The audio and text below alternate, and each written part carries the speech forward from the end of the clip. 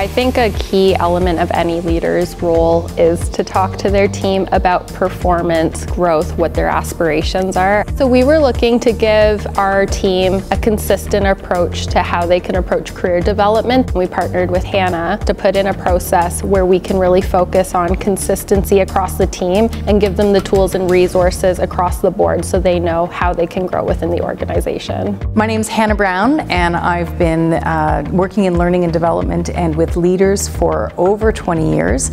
So my program's Lead with Learning, and it's really about building a team culture of sustainable results, recognizing that learning and development happens boots on the ground in a team environment as opposed to going and taking a formal training course. For learning to happen at that team level, we need to really look to the leaders and make sure that they are equipped and have clear expectations and are able to support their team's growth and development. So the Lead with Learning workshop starts with a diagnostic. So leaders complete an online self-assessment that has questions about their mindset and their team culture and what the organization context is that they're leading and working in. So they complete that assessment. When they come, it's about a 2-hour workshop. We pull out that report and we look at it and what the insights it provides into their own leadership approach, both their strengths and areas where they maybe need to develop. Two of the takeaways are definitely building a team culture that focuses on the leader being a coach. The second takeaway I would say is fostering a learning mindset. So actually giving your team the time and space to be able to learn. Gave me some insights about how I prioritize my time